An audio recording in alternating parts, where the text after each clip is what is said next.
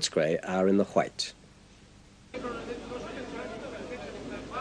Davidson, Halford. Oh, almost in. Boland had to dive at the last split second to palm that around the post. It appeared that he was wrong-footed as that drive came in. He was going the wrong way, but he changed direction in the nick of time to palm that past the post. A very dangerous moment for the Footscray defence. Overhead shot by Crino and headed away by Hazabent and again by Hazabent.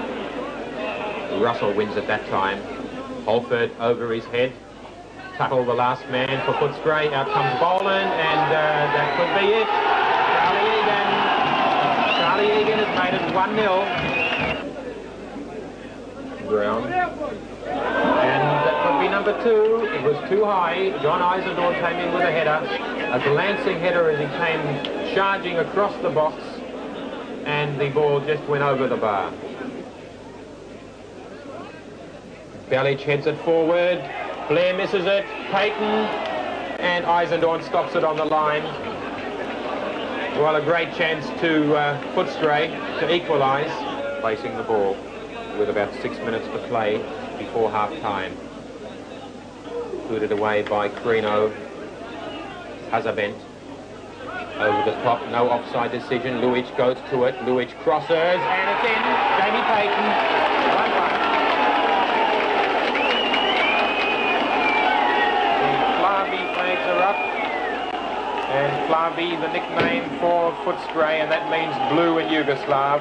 They're all congratulating Jamie Paton, the goal scorer. But he gives it straight to Hazabent. Crino again, and a good shot, but wide. Ken Murphy to blast one long. He does so, and a magnificent save by Dennis Boland. Boland flew like a circus acrobat and pushed it past the post.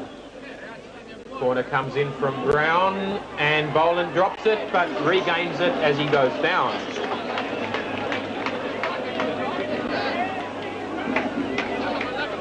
Egan.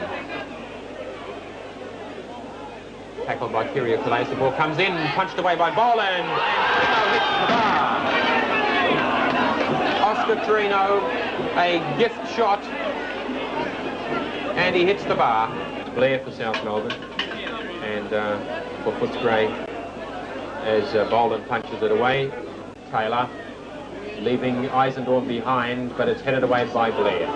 Carroll, a low shot and a good save by Laumets. Heidelberg's goal-scoring problems returned yesterday.